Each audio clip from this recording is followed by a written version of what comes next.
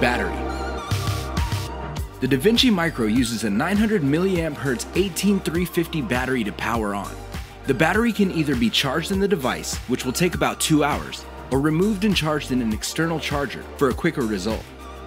We recommend having at least 2 batteries with you at all times in order to avoid running out of charge.